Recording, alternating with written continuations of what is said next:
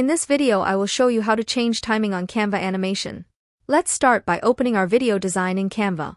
Here I have a short video from Canva's ready-made video library as an example. Now at the bottom you can control the length of the scene by dragging with the mouse like this. Now, if you want to change the timing of the element's appearance in the scene, all you have to do is right-click using your mouse on the element like this. After that, choose from this list Show Timing. Now a purple rectangle will appear at the bottom. By moving it with the mouse, you can specify the time for the text to appear and disappear.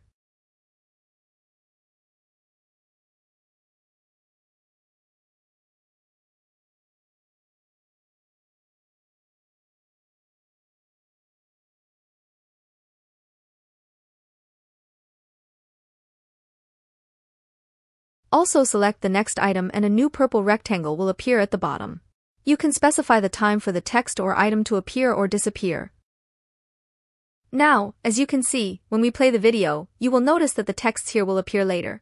Thanks for watching and don't forget to like and subscribe to the channel.